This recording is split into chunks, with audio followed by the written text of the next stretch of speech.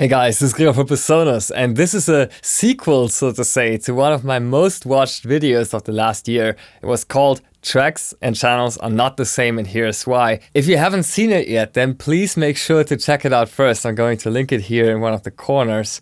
And yeah, a very attentive user has approached me and said they really liked this workflow that I was displaying here, but he was struggling to achieve what I was achieving in the video, completely decoupling my show and hide states of the track list and the mixer list. So that is something that I indeed did not cover in that video, and that's what I would like to change today. So let's take a look at my example session here. And if you're coming from a different DAW where it might be standard to always see the exact same thing in the track list as you do in the mixer console, then this arrangement might not look weird to you at all.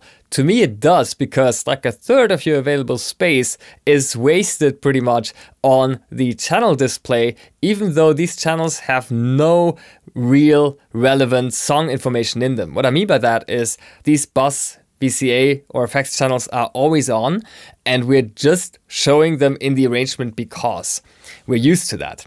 And I think there's a better way to do that. I mean, if these channels have no job in the arrangement, if nothing's fading in at some point, nothing's fading out, then I'm really wondering why we're not just hiding these unnecessary tracks to make the ones that are actually relevant to the song larger. And this really can make a big difference, especially if you don't have that much screen real estate to spare. It does seem that a lot of you guys got curious after my video to try out this workflow, but I was so busy and caught up talking about this, core philosophy of Studio One and this concept that I'm really passionate about, that I didn't actually mention how you can do this from a practical standpoint, because you need to engage a certain option to have this working. And I'm really glad that this user has reached out to me about that so I can follow up.